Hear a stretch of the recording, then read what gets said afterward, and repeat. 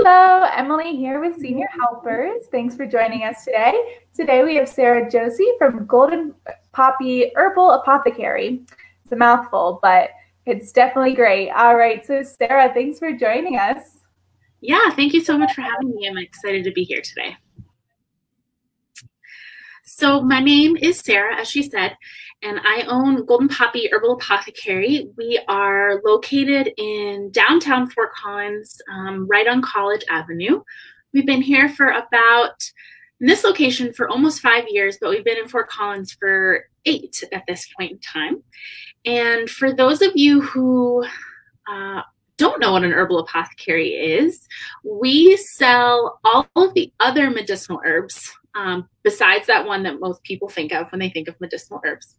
And that can range anything from chamomile to peppermint to some of the more kind of exotic herbs that you might think of, ashwagandha and ginseng, goji berries, all of those things. And we also carry aromatherapy products and bulk supplies so you can make your own natural body care. And what I was going to talk about today was give just kind of a little introduction to what herbs are and why you might want to use them in your everyday life. So herbal medicine is the original medicine before the invention of what we think of as conventional medicine now, going to your doctor, getting a prescription, all of those types of things. People used plants as their primary form of medicine.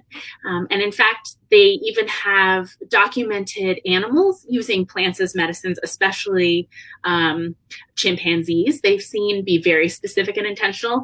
Even your dog is using a plant as a medicine every time it eats grass because its stomach doesn't feel well. That's a dog seeking out a plant for a specific ailment that it's feeling, which is pretty fascinating.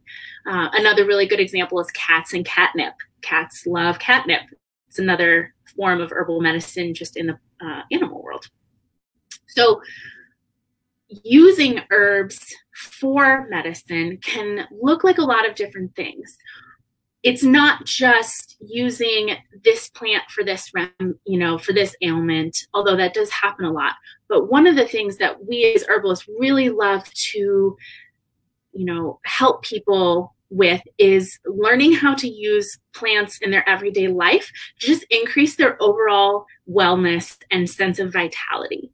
Some of the most simple ways that this can be done is with herbal tea. Most people are pretty familiar with the idea of using herbal tea. Here in Colorado especially, celestial seasonings and their sleepy time tea. Nationwide, it's a very famous tea, but if you've ever been to the Celestial Seasonings tea plant that's just outside of Boulder, you get to firsthand experience the magic that is the herbal tea world. But most people, when they're using herbal teas in that way, aren't necessarily thinking about the fact that they are using herbs as medicine to increase their wellness or improve something or help something that they're experiencing. So chamomile tea for sleep, peppermint tea when you have an upset stomach, or ginger tea when you feel nauseous. All of those really common home remedies are examples of herbal medicine, and they have a really powerful effect on your body, even if they seem really gentle.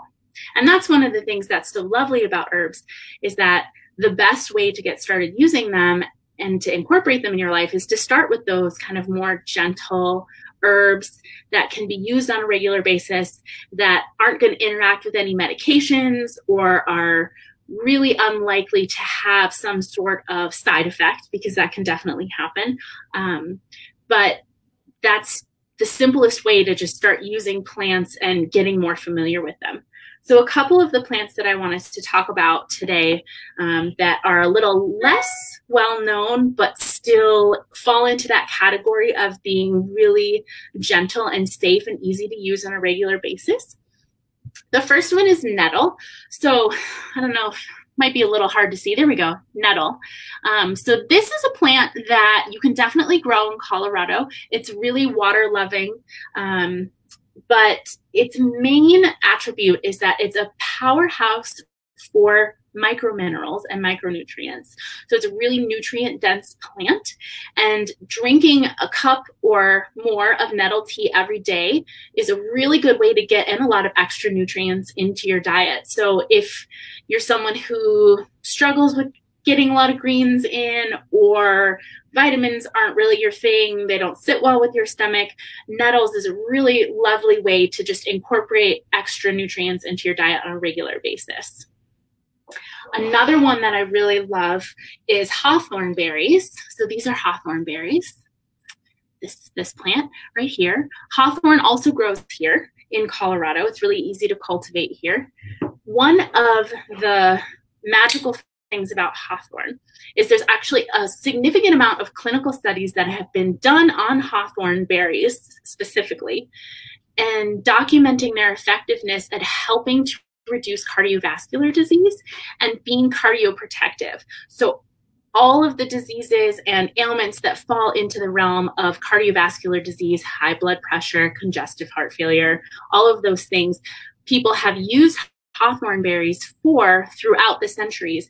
And because they have such a long history of use, clinical studies have been done on hawthorn berries to see what their effects are on that. So hawthorn is another one where in tea on a regular basis, for one, it's really delicious, can help increase your body's ability to protect and take care of your heart and your veins and all of the systems involved in your cardiovascular system. So it's one of those ones, again, where it's really gentle and safe to drink a cup of hawthorn tea every day, and it's just going to do a lot of good.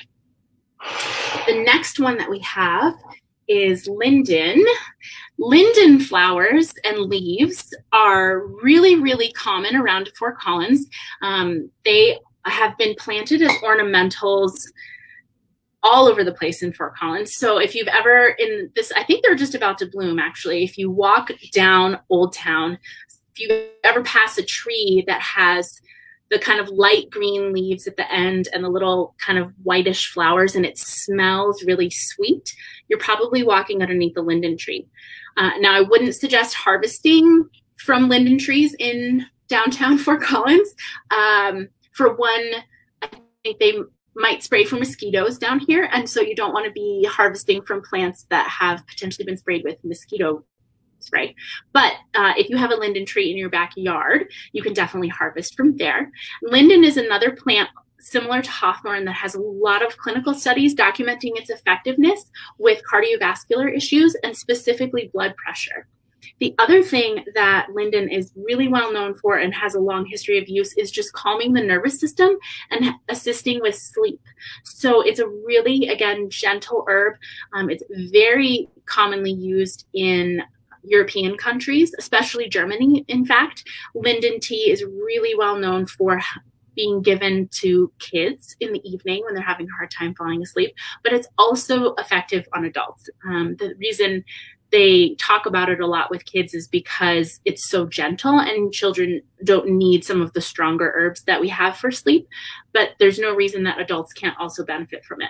Linden also has an effect on the nervous system, so it helps kind of calm that nervous system down. So if you are feeling frazzled or tense or anxious for any reason, because none of us have anything to feel anxious about right now, linden is a really good one for just kind of going in and settling all of those things out.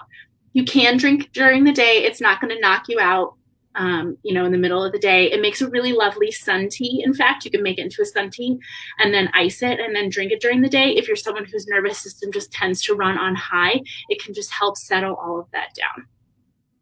And then the last one I wanted to talk about today was chamomile. So this is another one that is really, really commonly used, and a lot of times people don't necessarily think about it being kind of an herbal medicine, but it's very powerful. In the same vein as linden, it's also a plant that's really, really nice for helping people fall asleep and calm the nerves, especially children, again, but also adults. The other thing that's really nice about chamomile is it's considered to be mildly bitter. So it's got a sweetness and also bitterness when you just drink it in a tea.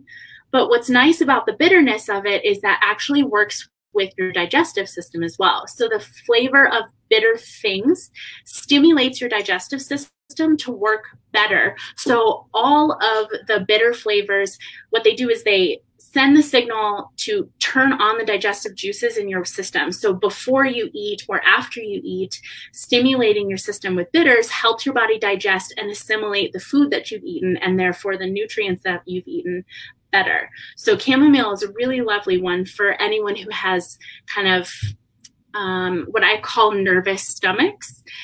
Chamomile calms the nervous system, and then that bitter will help settle the stomach and help your body process and move through whatever's in your digestive system a little bit better.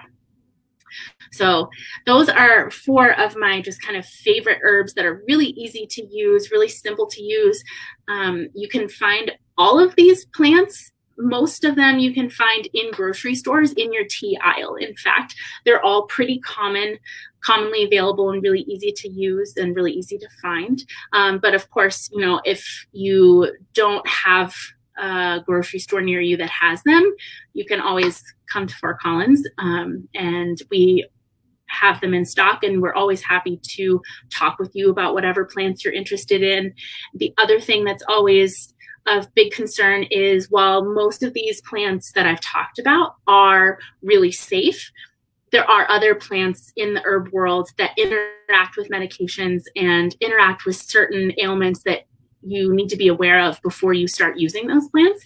And so that's where coming in and talking to one of us herbalists, or right now we are doing phone consultations for people who are still staying at home and don't want to come be in public. You can call us and set up a consultation. We're happy to talk with you about any of those issues and find plants that you have that might work well for you.